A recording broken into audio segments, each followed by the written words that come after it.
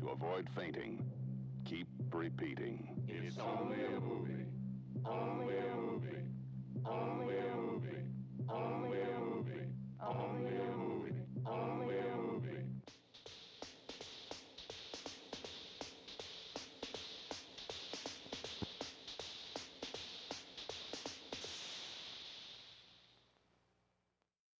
I think the interesting thing was, to me, I was blissfully unaware of anybody ever having any right to say anything about what we were doing in the room. You know, basically it was Sean and I had been making this film almost a year by that time, and suddenly Sean's saying there's these people, they want to make changes, and saying, well, fuck them, you know. It's like, no, they have a legal right to make us do things. Like, what?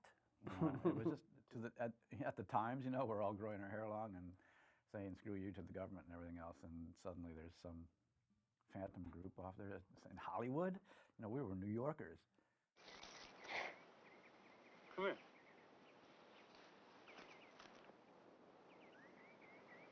Piss your pants.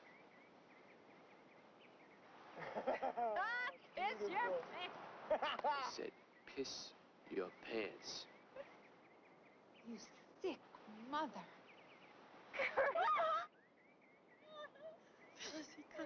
The scene where the girl is forced to urinate is remarkable in that it's such a low-tech, quiet, personal scene that's so disturbing without any particular special effects. And it's just that it gave a reality and a credibility to what was about to happen, something that made you afraid to continue watching, but afraid to take your eyes off the screen. There were no special effects in that scene. To be delicate, I will say that unlike the bag with the K-Row syrup and red dye #2, there was no bag with a urine-like substance. This was the real McCoy. Piss your pants. Do it! Watch her pee. She's doing it. Look at that! God. God.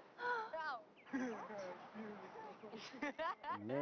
Many cuts of the film were made by local theater owners, and they would get the movie, look at it, and hate it, and chop out stuff. And we, different times, a few years after the film was released, we were trying to find just a regular cut of the movie, and we could never find one. It was always had stuff chopped out of it in different places. And wasn't there a special editing room set up someplace that just tried to go through all the film cans with all these pieces of film in it and splice together one more intact version of the film, because everything came back always cut up by irate projectionists or religious groups or whatever. First cut of the movie included all the special effects that we had created, and a lot of blood, I think a lot more blood than what's in the final version. And I remember one version of the scene where Krug carves his name in his chest that I thought was extremely powerful visually. And it's not the same version that's in the film. And I recall it as being extraordinarily strong and better than what's in the film, but that may not be true at all. Maybe just because I saw it for the first time.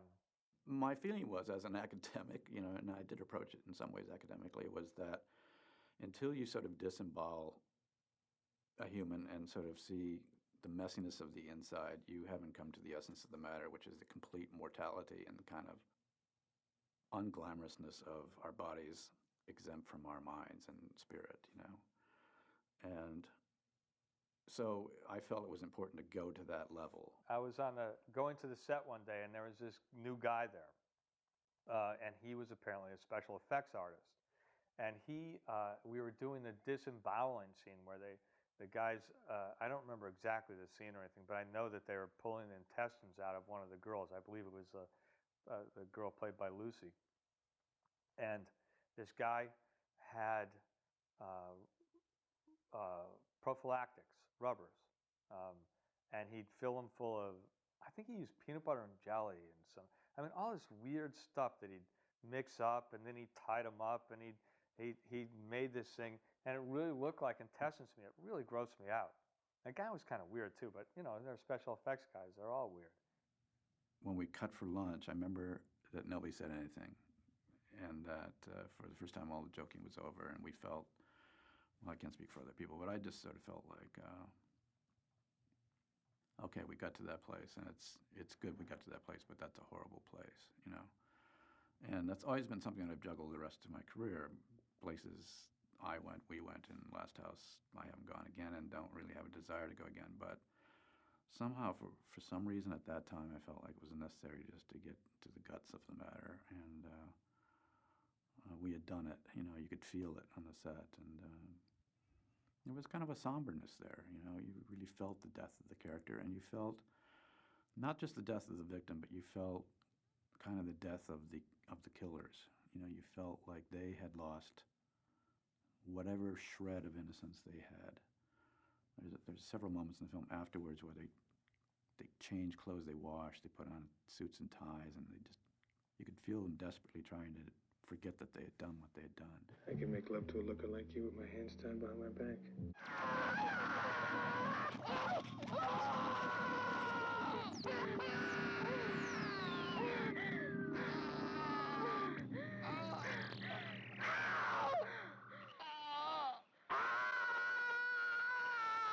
Again, I wanted to get some kind of realism in there, and the realism would be her shaking her head, and if she didn't have something in her mouth, it wouldn't have worked. You would have seen it. So what I did was I put my belt underneath my clothes and tied it in there. So when she opened my fly, she takes my belt out and puts it in her mouth. Now she has something of substance to yank on and to pull. And then when she spits it in the water, boy, people cringe. I know guys did that. That I thought was good. That worked nice.